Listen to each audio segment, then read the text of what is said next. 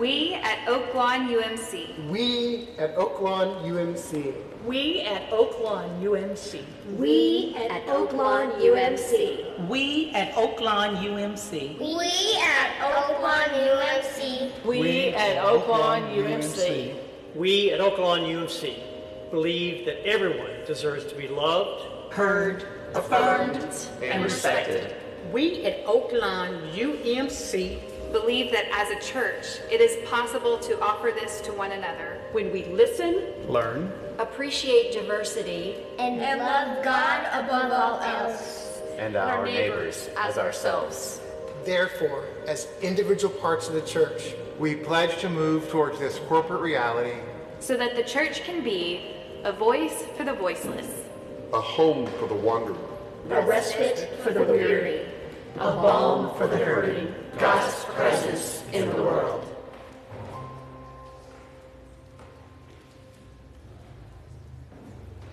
Good morning. Howdy, Oak Lawn. Happy Sunday. We've got some more folks coming in. We've got a line at the back door. So I'm going to keep going. I'm going to stretch it a little bit while everybody comes in and finds their seat and a bulletin. Welcome. We're so glad you're here.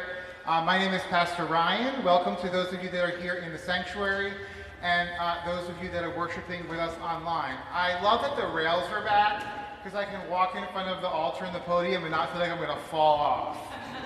So if you notice that I'm moving around a lot more, it's because I have my protective, what do they call these in bowling? Bumpers. I have bumpers here, bumper rails. Thank you. All right, if you are rather new to Oak Lawn, again, we're glad you're here. I hope you got a welcome brochure from one of the greeters. I thought Chuck was going to model it for us. But we've got these welcome brochures which let you know all of the amazing things that are happening at Oak Lawn. On the back is a Connect card that you can remove. This is what helps us get to know you better. So fill out the Connect card. You will have coffee with a pastor. Place this in the offering bin or in the offering plate or give it to a pastor. Again, we're excited that you're here. If you're online, there's a link in the comments to do all that. We've got a lot going on at Oak Lawn. It's that season of homecoming and all the things that are happening. And so I'm just going to highlight what's going on this coming week. All of our events are at olumc.org/events. We've got a couple of slides to go with this. Today at 1:30 is the Vision for Change Day of Love and Choice. So this is a fundraiser for Planned Parenthood out on the lawn. If you had a concert as well, that's right, big old concert. If you have, if you have any questions, certainly visit us, come out at 1:30 or see Denise after service. And then at 5 o'clock is our blessing of the animals. So bring your fur babies for pet treats, a blessing, and humans will have treats too. We're promising that. So we can't wait to meet all your fur babies at 5 o'clock today on the lawn. I don't have a slide for this because it's up and coming or we just decided we were going to do it. On Tuesday, Chosen Family is going to the movies together. So we are going to go see Bros at Alamo Draft House in the Cedars. I have a QR code that's out on the Hospitality Center counter, so you have to go this way after service. How does Pastor Rachel do that? We go this way after service to go click that Connect or that QR code to get the ticket link to buy your tickets. But it's at 7:35 on Tuesday with your chosen family at Alamo Draft House in the Cedars. Very excited about that. And then Wednesday is Happy Hour with Pastors. So this is another opportunity for you to come and spend time with the pastors. And we're doing it a little different starting this time. So you can feel free to join us on Zoom at 5 o'clock, or you can come to church. We're opening the parlor for those of you that would like to be here in person for happy hour. Grab a drink at Union. Maybe there will be some Cokes in the parlor. But come 5 o'clock on Wednesday and chat, catch up. We'll be together for an hour. Lots of opportunity for connection here at Oak Lawn in the coming week. But right now, let's prepare our hearts and minds for worship.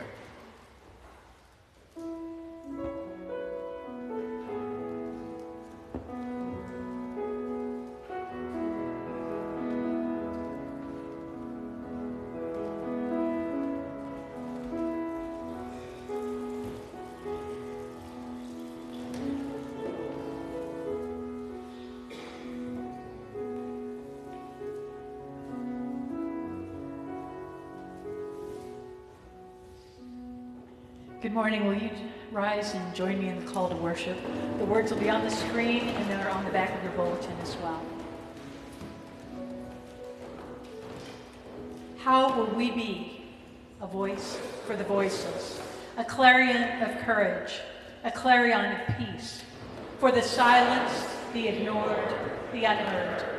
How will we be a home for the wanderer, a place to belong, a place to know peace for all who remain on the margins? How will we be a respite for the weary, quiet for the soul, refuge of peace for those exhausted by the struggle? How will we be a balm for the hurting, a healing presence, a transformative peace for the bitter, for the angry, for the wounded? God, in our giving, give peace, for we are God's presence in the world. Let me invite you to remain standing as we sing our opening hymn, Take My Life and Let It Be, number 399. We'll sing all verses, and the words will be on the screen.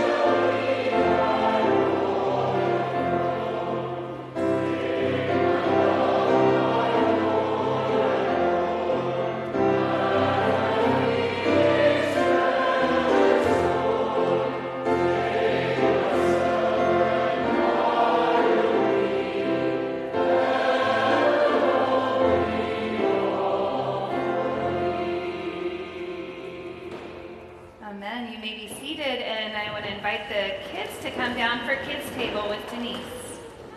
Good morning. Come on down.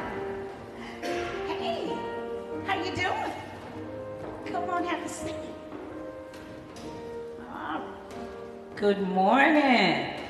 Just find you a seat anywhere. Where do you want to sit? That's yours right there. She spoke to me this morning. I'm winning. Okay, well, maybe not. I was winning earlier.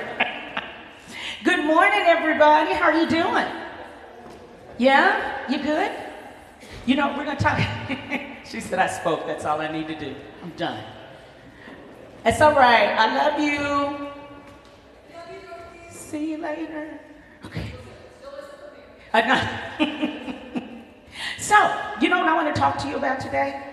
I want to ask you You know how we give money to the church? Why do you think we give to the church? We're not talking about because your parents, I know. But why do you think we give to the church? Anybody? Why do you think we give to the church? Yeah? We give money because we need, give thanks. That's very good. Give money because you give thanks. Anybody else? We should give money so that the homeless people can get homes. So the homeless people can get homes. Anybody else? So sometimes we think that when we give, we have to give a whole bunch of money for it to make a difference. What do you think God thinks is better? If I had a whole bunch, what y'all watching? What's back there? If I had a whole bunch of money, or if I only had a little bit of money, what do you think God thinks is better? If I only have a little bit of money, or if I have a lot of money, what does God want more? Do you know? What do you think? What?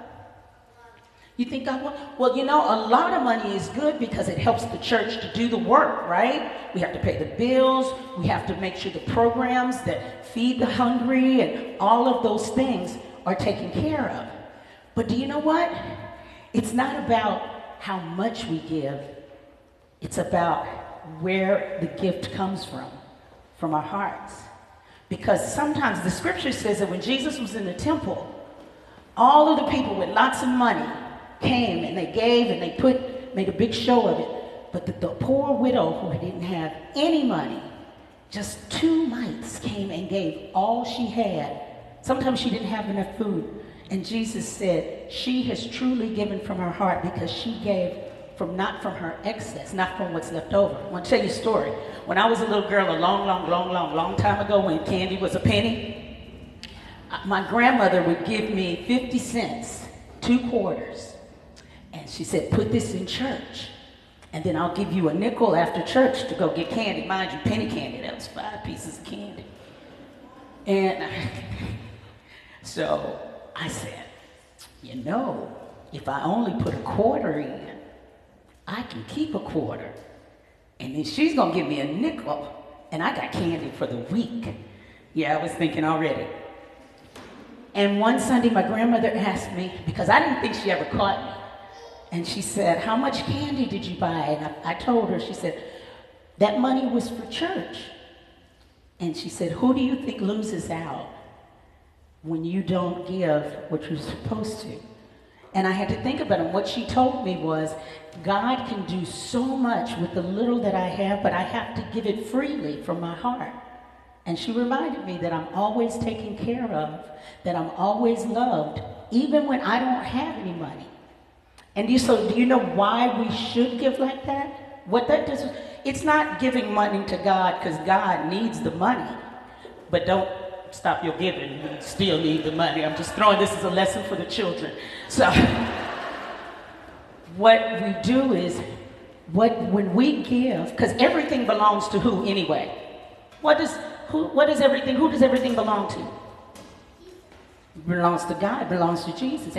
So we're giving back to God what already belongs to God.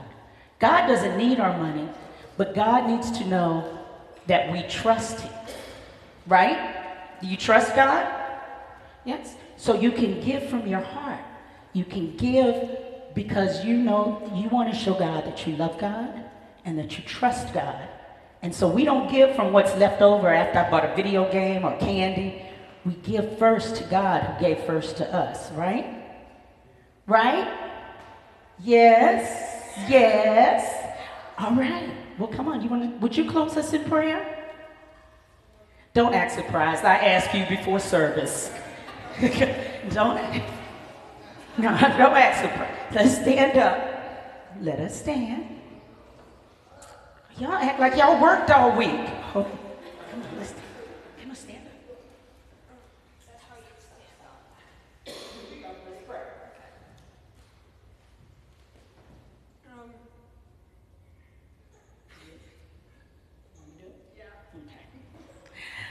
Dear Lord, we thank you for the offering that today we thank you that we give from our hearts, knowing that God can do more with the very little than all that we have combined. We just thank you for the spirit of giving. We thank you, Lord, that you give us the will to trust you, and we to show you that we trust you and we love you because you have continued to bless us in so many ways. We give you all of these, we'll give you all the praise and the glory. Amen.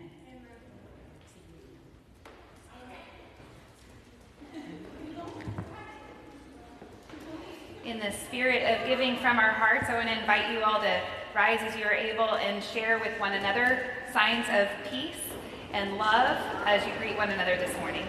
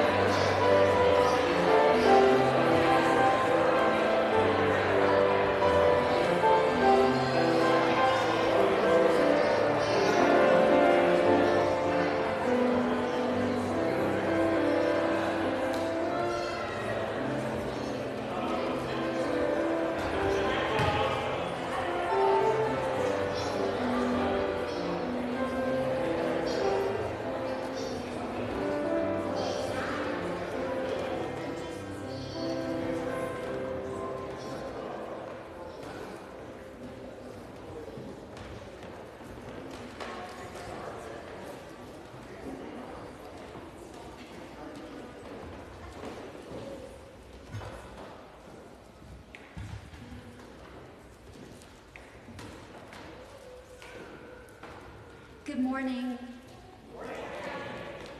My parents taught our family about tithing and pledging to the church and about giving 10% of their income, and it was biblically based. And so we grew up hearing about that and watching them do that. And when I was 13 and had my first job babysitting, and I was a huge Beatles fan, I was so excited to be able to buy that new album called Abbey Road.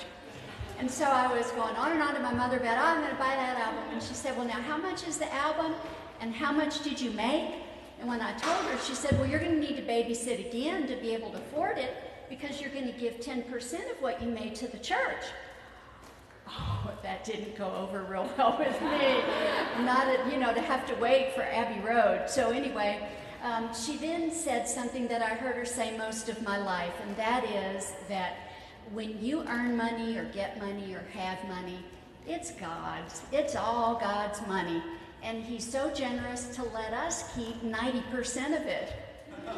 And so I will admit that it took me a while before I truly grasped that it's not my money. And so let's take a look at some of the slides that show where we are in our budget. So you can see that our budget is funded by offerings and tithes only 77%. And so that means we have a budget shortfall of over $300,000. That's the bad news. The good news is that we can do this. We are an amazing congregation that pulls together. And so we've reduced our budget by this amount by almost $80,000, and we had an income increase that wasn't expected. And so if we give, I think the next one shows, 14% of our congregation pledges. And so we'd like to increase that to 100%. Why not 100%? We can do that. And And as a result, if you just look at the monthly contributions, it looks like we're not going to make our pledges this year. But if everyone could find 36, just on average, some more, some less, but on average, this amount of money, we can do that. And when you entered the church today, you got a budget worksheet just to help you think about where you might allocate God's money. And after church, we'll be in the hospitality center in case you want to whip out your phone and find the exact spot on the website where you can make a pledge for 2023. And if you cannot stay for church, then I'll just go ahead and tell you now, you need to go to olumc.org/give-love. It's really important to put that love on the end of it. Give love, and that'll take you to the 2023 pledge. And the theme of this week's part of the stewardship program is Give Love Through Peace. And I have a cousin who says that there are two kinds of tired. There's one kind of tired that can only be cured by sleep, and there's another kind of tired that can only be cured by peace. And I think she's absolutely right. Haven't you ever just gotten so exhausted in search of peace that you know that peace will be the only thing that really satisfies? Well, our church offers peace. Maybe it's peace to those who are hungry and cold and need our food or shelter. Sometimes it's peace that we fight for through an act of sacred resistance, or peace that we advocate for through marching for a cause, protesting injustice or inhumanity. And anytime peace is being sought, it's because there's a conflict. And one of the many things I love about this church is that our pastors and our processes really emphasize the importance of going deeper than just words to solve a conflict. And I know this might shock you, but we don't agree on everything. But we delve deeper into our meanings and our intentions and our vision that we have that might differ from one to another. And that's how we seek peace. And we share meaning, intentions, and words, not just words. And Thomas has agreed to help me demonstrate this. Will you welcome them, please?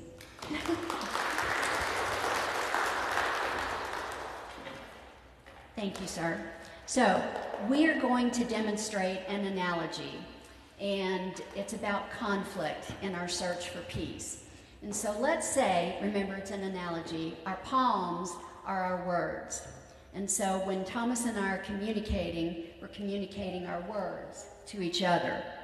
And we show the world our words, our palms, when we share our opinion.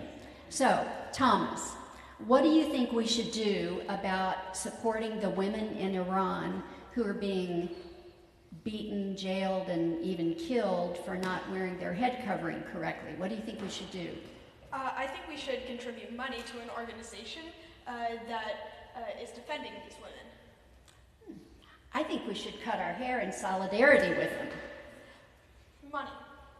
It's about the hair. No, money. Hair. Money. Hair. Money. Because all we're doing is repeating our words. But we need to change our perspective. And if we were to look at the backs of our hands, where our meaning, our intentions, our goals and wishes are, we need to move side by side and say, okay, now what did you mean by that? Now we're looking at things from different perspective, deeper level of understanding. Yeah, and we become better listeners and can get to we can get to peace that way. And it's one of the many reasons that I give to this church, because of our emphasis on peace. High five. Thank you.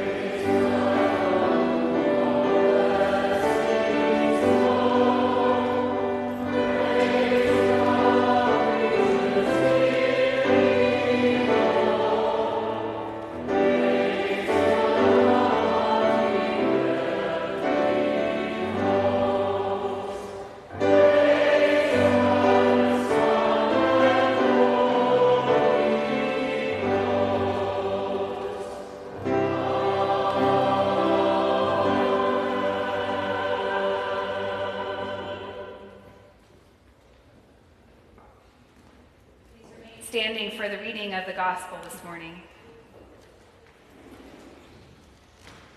Our gospel lesson today is from Luke chapter 21, verses 1 through 4. Listen for the word of God. Looking up, Jesus saw rich people throwing their gifts into the collection box for the temple treasury. He also saw a poor widow throw in 2 small copper coins worth a penny. He said, "I assure you that this poor widow has put in more than them all.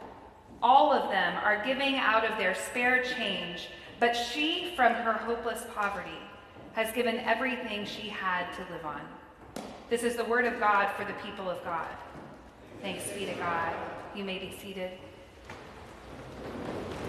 It is a great joy this morning to welcome Scott Larson, who's our chair of our Board of Trustees and member of the choir, and so on and so on. The list can go on, but we are so grateful to hear what you have to share with us this morning. Thanks, Pastor Rachel. Morning, church.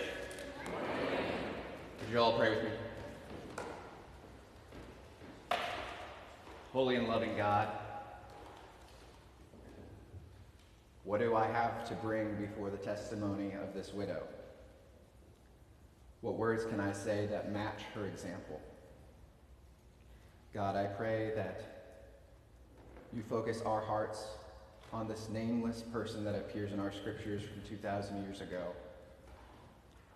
This person who speaks out through the centuries to us today. Maker, Savior, Sustainer, I ask that you guide my words and that those words, the words of my mouth and the meditations of my heart, be pleasing and acceptable in your sight. Amen. So, for those of you who don't know me, Rachel gave me a great introduction. My name is Scott Larson. I am the chair of our Board of Trustees here at the church. I've been a member here for about a year and a half, but Oak Lawn has been part of my life for this last decade that I've spent in Dallas. And I'm going to get into why I'm the one talking to you today. I'm not a pastor here. I'm not a pastor anywhere. And I'll explain why I'm in front of you today. But before I do, I want to begin by stating my purpose plainly and clearly for you. For those of you who are maybe new here, who have been going here for a few weeks, this may be not so much for you, but if you feel it, that's great. This is more for those of you who have come to find this place as your church home, that have come to find this group of people your chosen family. My purpose is for you, and it's a request that you've heard already today and probably last week. I'm asking that you give a portion of your money on a regular basis, that you commit to giving a portion of your money on a regular basis to this church.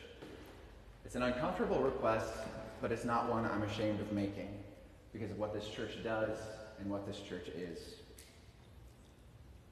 Before I get into this witness that we have today from the Gospel of Luke, I do want to talk about why I'm the one standing in front of you today. There's a logic to the chair of the Board of Trustees being in front of you asking for money because it's part of my responsibility and the responsibility of our other board members to make sure that this place stays up and running. The trustees make sure that the lights stay on. We make sure that when the roof leaks, we get it fixed, or trying to get it fixed, and figure out what we're going to do with the building back there. I don't know. Has anyone been up to the 3rd floor recently? No one? No one? There's a reason for that. It's gutted right now. So we're here to figure out what to do with this building in a way that serves in God's ministry. So I'm here in that capacity, but I'm also here as a member of your chosen family. This place has become a home for me. This place has become a shelter and a shield for me. This place is a voice for me. I want more people to have that. I want more people in our community to know that. So I'm here also as a member of your family. And there's a third capacity, a third way in which I'm before you today, and this is a little strange. I'm before you today representing my 22-year-old self. See, about 10 years ago, last February, was the first time I ever came to Dallas. I was born and raised in Iowa on a farm, little tiny high school, went the county over to Iowa State University, and did my undergrad there. Now, through that entire time as I was growing up, I had pretty much one idea of what I was going to be when I graduated college and went on to my professional career, and it wasn't a lawyer, which is what I am now. See, there was, from a young age, I had a habit of setting up pulpits in my house and making my family members listen to sermons. We had snowstorms, a lot of them in Iowa, and anytime that we had one on the weekend and church got canceled, my family knew that they had to line up in the dining room where I had our chairs set up like pews because we were going to do church. I don't remember many of my sermons from back then, but it was always my aim, I think, to be a pastor. Now, life changed that a bit for me. I grew up in a Lutheran church, and then as an act of teenage rebellion, I went way conservative and started going to an evangelical, non-denominational church. And I then tasted about every denomination there is before finally landing on this place, the Methodist Church, as my church home. In that process, as I was going from these churches, finding answers, one of the things that I knew I was looking for but couldn't admit to anyone around me was that I was different, that I didn't like the people that I was supposed to like. In a little town in Iowa, I realized that I like boys and not girls. And I think when you realize that, at least for me at that age, you decide whether you're going to fight it or not. And when I was in 8th grade, I made the decision that I was going to fight it. And of course, when you do that, you go and find people who will fight it with you. And because of that decision, I tasted the worst that the church can give. I took on judgment in myself. I gave it to others. And my life with God became one consuming question. How do we get this fixed? How do we change this thing about me that's not right? All the while, I was still progressing on my way to become a pastor, to go to seminary, and in undergrad, I started becoming a youth leader to a local church, a local Methodist church, where I was teaching the confirmands, the 7th and 8th grade junior high kids. I was teaching high school Sunday school and leading their youth group. And it was great. I loved it. And as I went into my final year of undergrad, one of our new confirmands came up to me after about, I think it was our second week. And he pulled me aside afterwards and started telling me about how he felt like he was different. How he felt like he didn't quite fit in. How he didn't like the right people. And as I stood there, looking at this young man, asking me, what does God think of me? I turned inward, obviously, immediately. See, at that point, I got to the conclusion that, well, it's not going to work with girls, not going to happen, so I'll just be single the rest of my life. And as I looked at this boy asking me for the affirmation of God's love, seeking after that, I knew I couldn't impose that upon him. I couldn't do that. And as I realized I couldn't do that for him, I realized I shouldn't be doing that for myself. And so I became okay with the fact that I am who I am. And I reconciled that with my God, with our God, but then I looked at the church and the state it was in, and I said, nope, not going to do that. Because then, even more so than now, our greater denomination, the Methodist Church, didn't know what it was doing when it came to gay folks who were called to ministry. The local church I was serving in sure as heck didn't know what it was doing. And so I didn't see a place for myself there. So I got out a piece of paper, did a pros and cons list, and realized, hey, lawyer might work out. So that's what I did. And I also started looking for law schools where I wanted to go, places where I wanted to have a livelihood. And this is what I told the official, was my official answer during interview processes in law school. You know, I looked at some cities in the South because I don't like winter, and I found some great places where there was, you know, bustling economies and, you know, a great place to find a job. And Dallas was the one that I wanted to go with. That's what I told all my law firms I interviewed with. In truth, well, that's still true, but what's also true is around that time, as I had become okay with who I was, I made a dating profile online. And I started talking to, of all people, a cadet in the Aggie Corps down at Texas A&M. Whew. As an Iowa State guy, that was a little hard to take at first. But as we talked, as we Skyped, that was before Zoom, remember, and got to know each other, I felt something that I did not know I would be able to feel. Wanting to be with someone who wanted to be with me, which is sheer bliss. And so I said, okay, I'm going to Dallas, because that's where he wanted to end up. So that's what I did. And so I came down in February of 2012, a brand new city that I was planning to move to, confident in my faith, but having no idea where I would fit in the church. And I went to SMU, visited the law school, and later that night I met up with, his name was Mark, and it was absolutely wonderful. And he convinced me to do another thing that I didn't think I'd ever do, which was go to a gay cowboy bar down the street at Roundup. And as we came out in his truck to go there, we parked down the road here. And as I walked up Cedar Springs, this was the first church, the first Methodist church I saw in Dallas. And I looked up and, you know, our very white Jesus was in the Garden of Gethsemane looking mournful. But this church was here on the corner.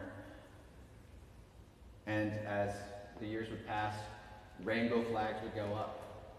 And this church was here on the corner in this neighborhood. This church speaks. Its very presence speaks. It speaks peace and it speaks welcome. And it did for me, and it's done so for so many of you. And as the chair of your board of trustees, this church needs our help. This building needs our help. We walked through the slides up on the deck there. We need your help to keep this place here. So that's me. That's the introduction to me and why I'm standing here. Now I want to turn to the text that we have today. And Cody, could you do me a favor? My water bottle's up there. I appreciate it. So I reached out to Rachel about a month or so ago and offered to speak during our stewardship campaign. And she asked me what scripture I wanted to come out of. I had two. One was from 1 Timothy about not muzzling the ox, which, if you know what that means, it means pay your pastors. So that was one thing I wanted to come out of, because we should be paying our pastors. But this was the other one that I looked at. And this is the one I decided to go with. At first, it seemed like an obvious text for a stewardship campaign. I should put that on the altar. There we go. Here we have a poor woman, a pious poor woman who's giving everything she has. And how convicting would that be for everyone when it comes to a stewardship campaign? How convicting would that be for all of us to give more, to give something? That's the easy way to read it, but as is usually the case when I dig into Scripture, I started looking at more, and then I got confused. Because I'm seeing this God of mine who has become flesh just posting up in the temple and watching this happen. This widow give away her entire livelihood. And he just comments on it. He says, look what she's doing. Isn't she great? And I start going, wait a minute. This isn't right. And so confusion led way to anger, which again frequently happens for me when I dig into Scripture, because I'm sitting here looking at this passage and I'm going, here's a widow who has nothing, who has passed by the incarnate God on her way to give up her entire livelihood, and instead of saying, hey, disciple number 2, 3, and 5, you're in charge. Make sure she has a place to stay. Make sure she has a home. Make sure she has a meal. Instead of saying that, Jesus just says, wow, look at her. Surely she has given more, because she didn't give out of her abundance. She gave her entire livelihood. So I'll admit, I got a little mad. And then I listened to the entire Gospel of Luke from start to finish. Johnny Cash, who does a really good one on Audible, because I wanted to figure out what was going on here. Because this wasn't right. And then I realized that I was just not reading everything. So you know how we have chapters in the Bible, and then there's verses? That's not how the books were written originally. Those came in later. I think the chapters came in around the 10th century, and then the verses came in around the 16th century. It's nice, it makes referencing things easier. Well, we put those in there, those divisions. Actually, some very old European men put those divisions in there. And so I'm going to take you back a few verses before what we just read, and you'll realize I shouldn't have been mad at Jesus. I was mad with Jesus. So this was what we just read, what Rachel just read, was chapter 21, verses 1 through 4. So it's the very beginning of the chapter. If we turn back the page and go to the end of chapter 20, we hear this.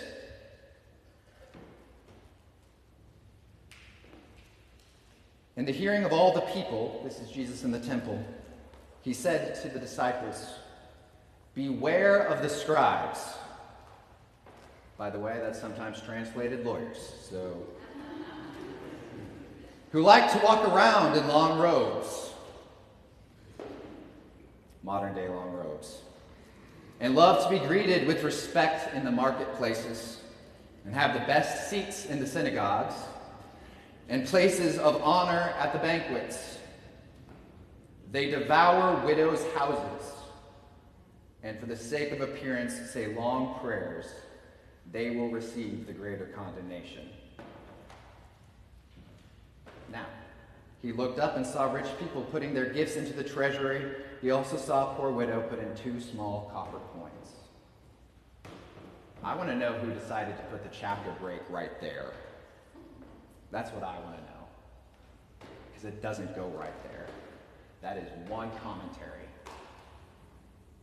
You see, there's this, at the time, in the Jewish temple, in the Jewish way of life that Jesus grew up in, there was a type of offering that the religious elite would expect sometimes of folks, would require them to provide.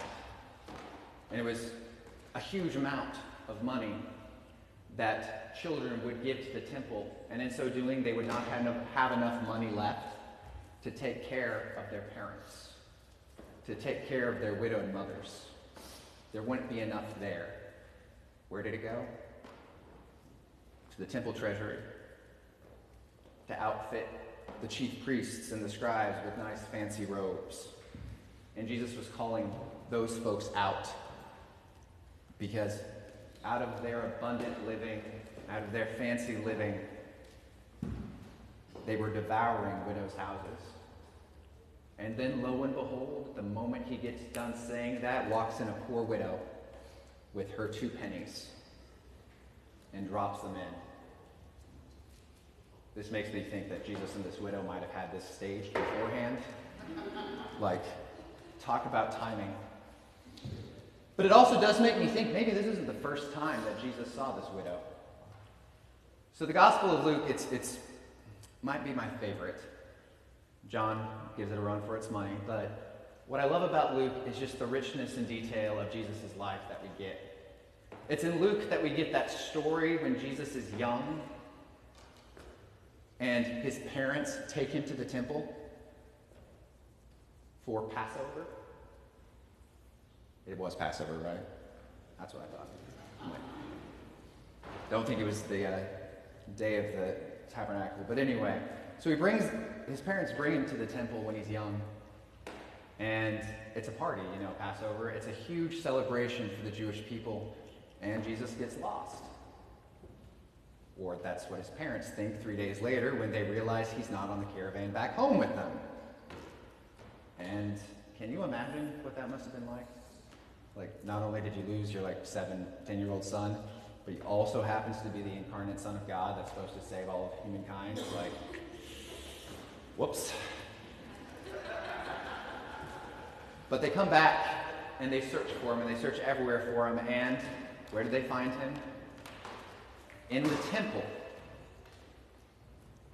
asking questions and giving answers of these religious elite, these priests and scribes, lawyers, bandying words with them.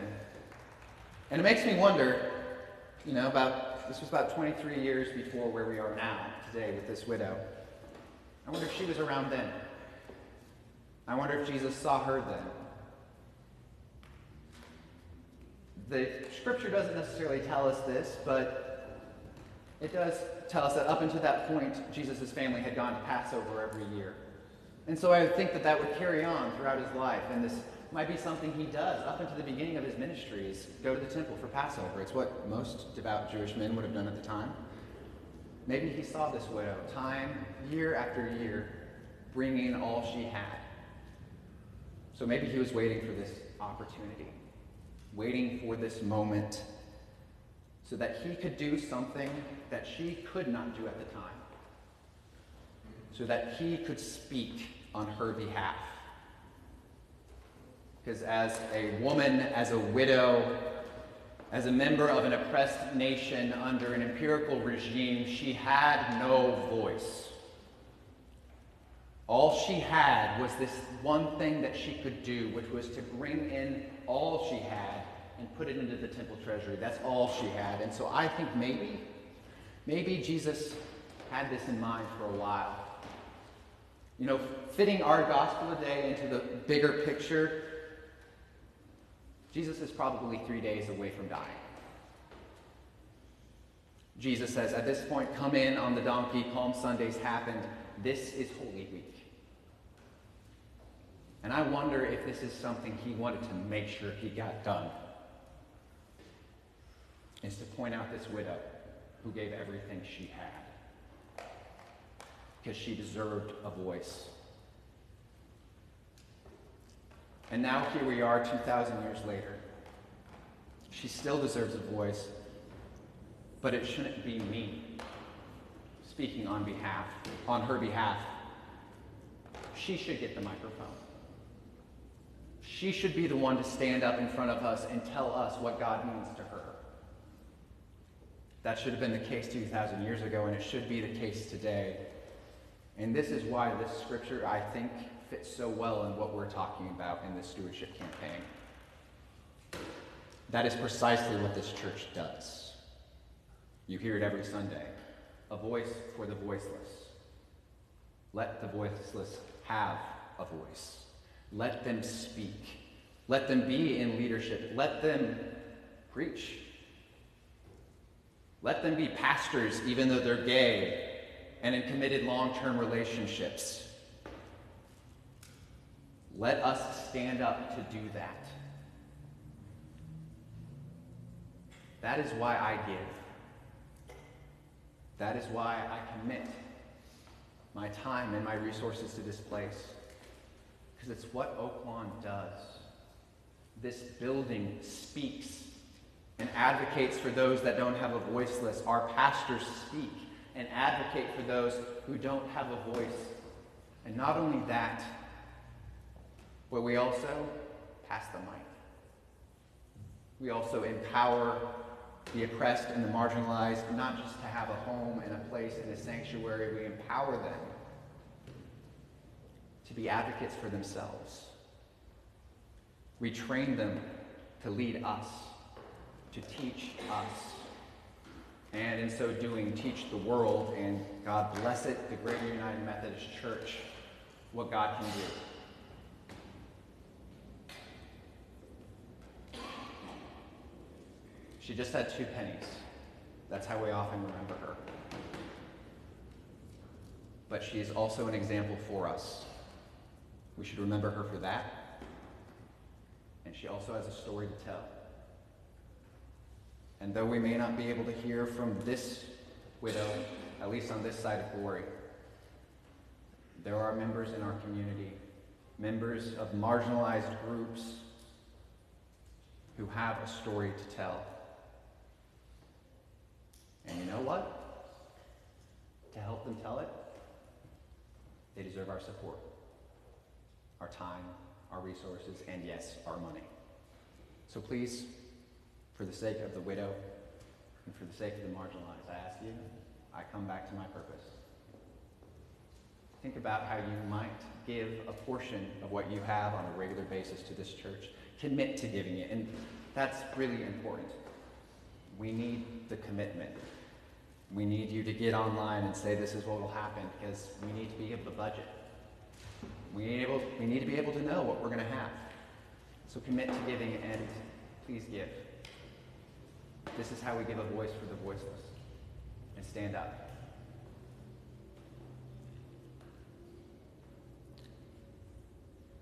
Thank you. If you pray with me one more time.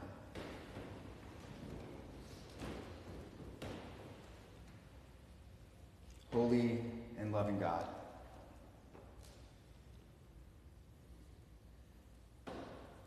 some 150 years ago, some faithful Methodists came up on a lawn shaded by oak trees and decided to start a church. I'm not sure what they would think of us now, Lord, but I have an idea of what you think of us. I have an idea of what you see, because I see it in front of me. A group of faithful people who are passionate about not just speaking, but doing.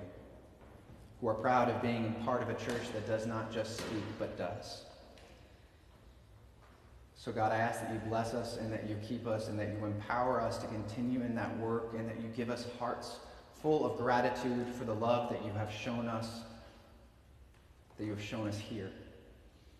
And that from that gratitude, we may return to you our service, our joy, our gifts, our talents, and our time. And Lord, may we honor the story of the widow, and may we hear the story of the widow. I trust you, I love you, and it's your name we pray. Amen.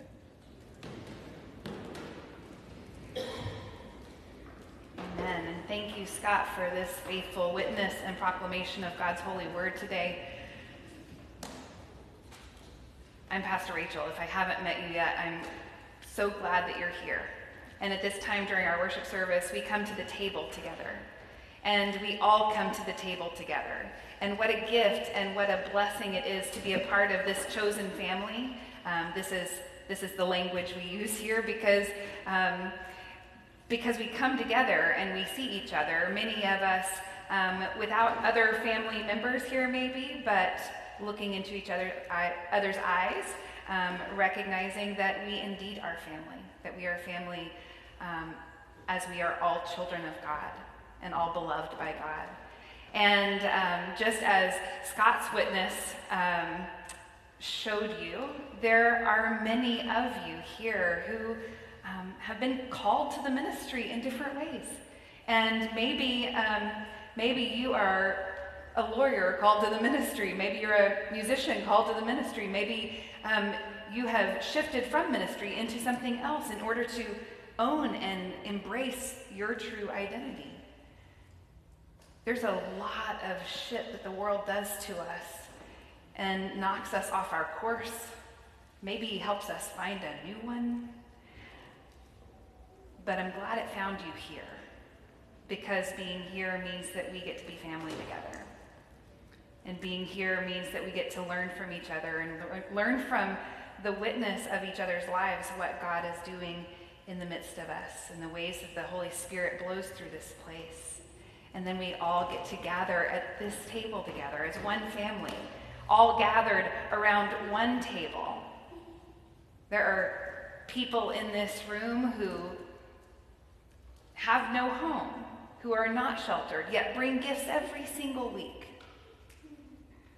There are people in this room who are blessed with the gifts to preach and proclaim the gospel, and yet I'm the one who gets to be paid to be your pastor or your leader, but I hope you know that I don't take that for granted.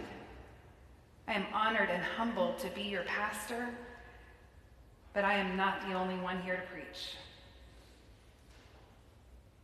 The word that God has placed in your heart and in your life matters. And I am glad to be at the table with you. So let us partake of the sacrament together.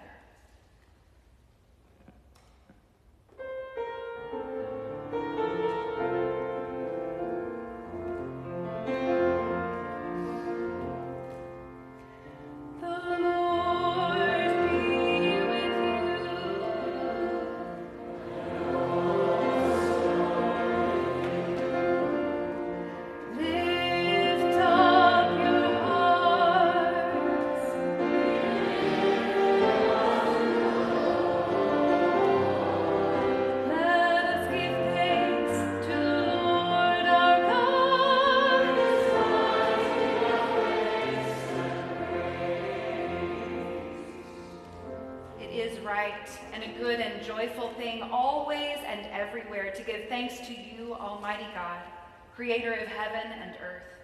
You formed us in your image and breathed into us the breath of life. When we turned away and our love failed, your love remained steadfast. You delivered us from captivity, made covenant to be our sovereign God, and spoke to us through your prophets. And so with your people on earth and all the company of heaven, we praise your name and join in their unending hymn. Holy, holy, holy Lord, God of power and might, heaven and earth are full of your glory. Hosanna in the highest, Hosanna in the highest, Hosanna in the highest. Blessed is the one who comes in the name of the Lord. Hosanna in the highest, Hosanna in the highest, Hosanna in the highest.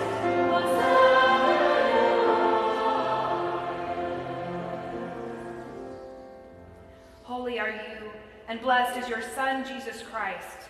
Your Spirit anointed him to preach good news to the poor, to proclaim release to the captives and recovery of sight to the blind, to set at liberty those who were oppressed, and to announce that the time had come when you would save your people. He healed the sick, fed the hungry, and ate with sinners. By the baptism of his suffering, death, and resurrection, you gave birth to your church, delivered us from slavery to sin and death, and made with us a new covenant by water and the Spirit. When the Lord Jesus ascended, he promised to be with us always in the power of your word and Holy Spirit. On the night in which he gave himself up for us, Jesus took bread, gave thanks to you, broke the bread and gave it to his disciples and said, "Take, eat. This is my body which is given for you. As often as you eat this bread, do this in remembrance of me." And likewise, after the supper was over, he took the cup. He gave thanks to you. And he shared it with his disciples and said, "Drink from this, all of you, for this is the blood of a new covenant, poured out for you and for many for the forgiveness of sins. As often as you eat this bread and drink from this cup, Do this in remembrance of me. And so, in remembrance of these, your mighty acts,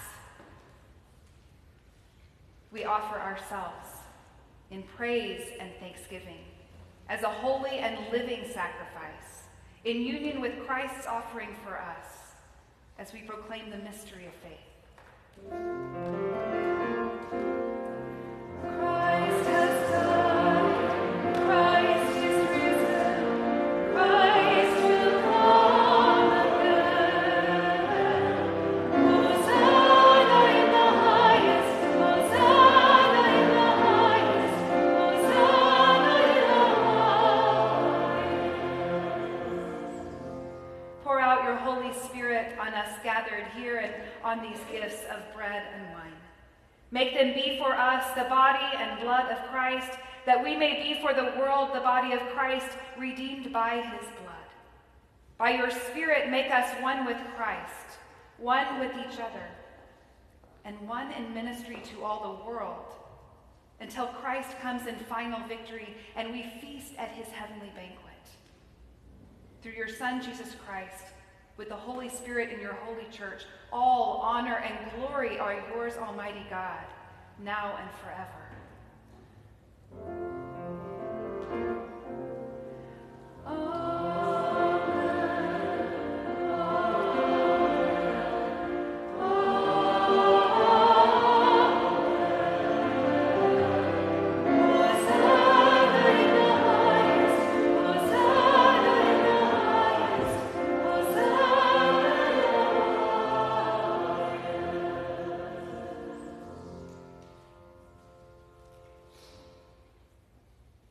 The body of our Lord Jesus Christ, broken for you.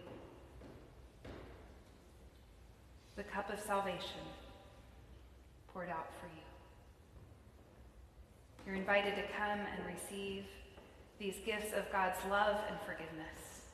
You're invited first to receive, and then if you'd like to kneel at the altar and pray, you're welcome.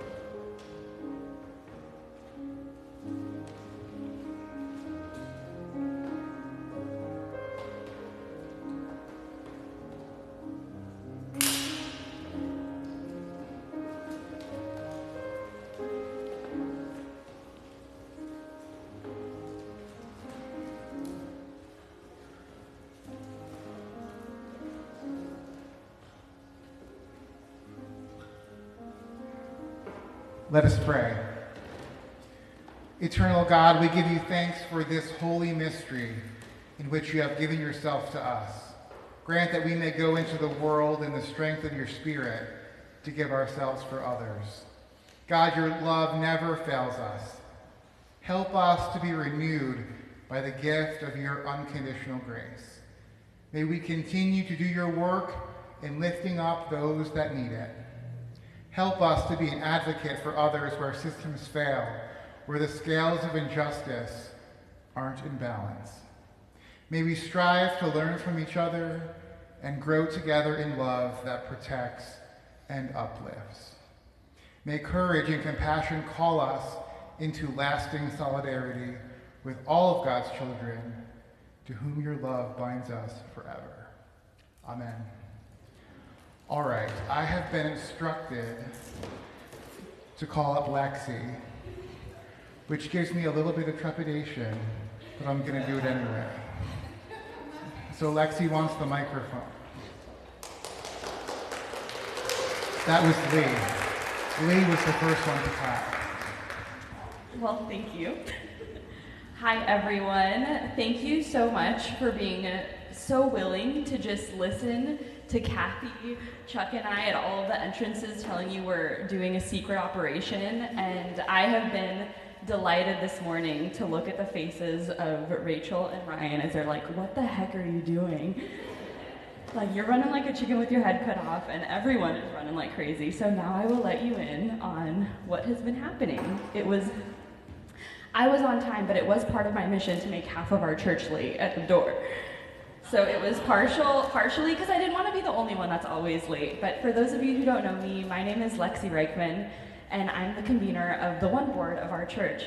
And I'm asking you to give again, but not to give money this time, but to give appreciation and your love.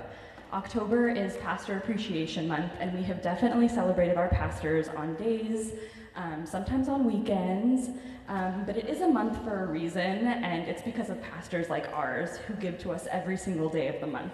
So to kick off our Pastor Appreciation Month, our board wanted to present to our pastors these fabulous love boxes. Would you expect anything different? So we do have one for Pastor Isabel as well, but for now I'll present them to Rachel and Ryan. And while, is the choir gonna come up? No? You're gonna sit down? Okay, is there a song later? Okay, well, we're just gonna have some nice music while I ask the pastors to stand in the front.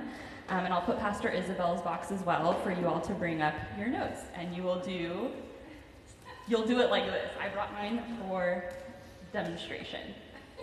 You could do that. And if you want, you can give a little hug too. You absolutely don't have to touch them if you don't want to, but they give really good hugs. So if it's not today, I'm gonna put Ryan's in too. If it's not today, make sure sometime this month you bring a note in. For those of you joining us online, please bring in your words of appreciation or send them to us and we will physically write them and put them in their boxes. But we want our pastors to know how much we love them and appreciate them all through the year. So they'll have plenty of notes to reflect on, even when we forget to say thank you for the incredible things they do. And Kathy has selected some awesome people in said audience to be a physical representation of our appreciation. So this is the cue for the piano, and for those people. So y'all can come up and put your love notes in their boxes now.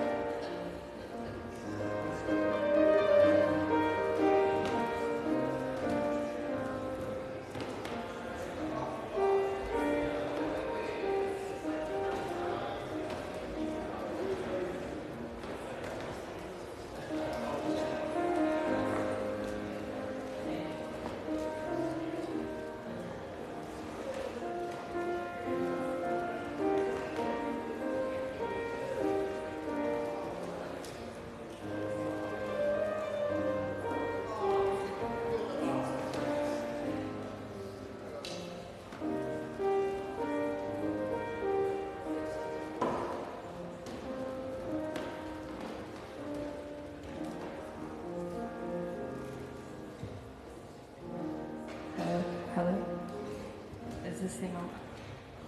Thank you so much, y'all. We made them cry, we did the things. I think they feel appreciated and loved.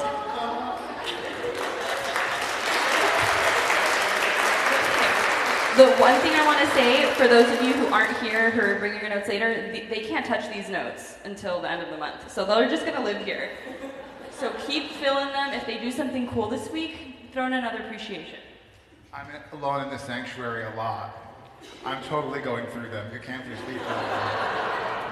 Please rise as you're, thank you everyone. Know how much we appreciate it. Please rise as you're able and join us in our closing hymn, number 451, Be Thou My Vision.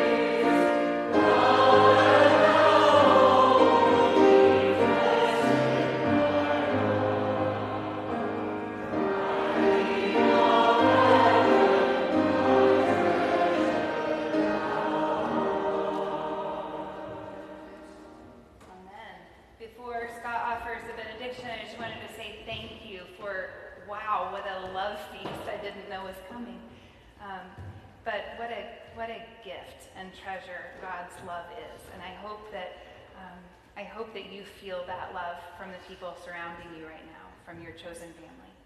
I want to invite you to hang around and not go far today because we have a lot of fun things happening. Right away, you can come through this door or this door. They go to the same place. But there is more to the building besides this room. In case you haven't been, you can come past this door and talk to folks, have some refreshments, fill out your pledge card if you want. And then after that, we get to kick off Denise's Vision for Change event on the lawn. Concert, lots of great music. And then at 5 o'clock, make it back here with your fur baby so we can bless some animals today. So I hope I'll see you more today. And if I don't, I hope to see you soon. Scott, will you offer benediction? Great God in heaven, you are generous and freely give of your gifts. So I ask that you give us open eyes, open ears, that we look and see for the widow, the marginalized, and the oppressed among us, that we look to their example, and that we give them their voice. We trust you, we love you. In your name, amen.